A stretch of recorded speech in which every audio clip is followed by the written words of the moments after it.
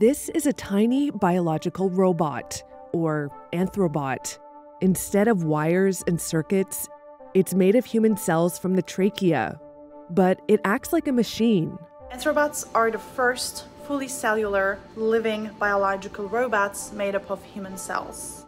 Researchers say the bots have displayed a remarkable healing effect on other cells and could one day be used to help repair wounds or sense tumors.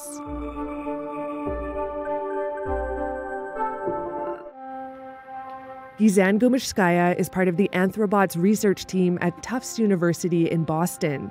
She explains how the bots are built. Similar to how a tiny planted seed autonomously develops and grows up to be a plant, each one of these biological robots, and Anthrobot, also develops from a seed, a single human cell planted into an extracellular matrix, into this multicellular motile machine.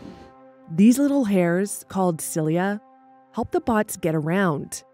This bot is zipping through a wound in a neuron field, grown in a laboratory dish. In our paper, we showed that Anthrobots can move through a sheet of damaged human nerve cells and repair the nerves in the course of 3 days. Researchers envision the bots being used to repair spinal cord or retinal nerve damage, recognize cancer cells, or deliver targeted drugs. There are numerous potential uses for Anthrobots. Here's Tufts professor Michael Levin, who led the research. In the future, we may be able to take a person's own cells and use precisely designed stimuli to get them to adopt desired shapes and behaviors.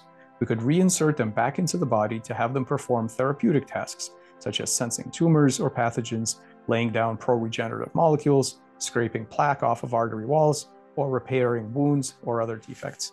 The study builds on earlier research involving xenobots, created from frog embryo cells. But unlike xenobots, You can sort of see the cell bodies. Anthrobots can be built from adult human cells without genetic modification. We're not using any genetic editing to produce these biobots. They are not genetically modified organisms. At the end, that Anthrobot has the exact same genetic makeup as the human donor, just in a different biological architecture.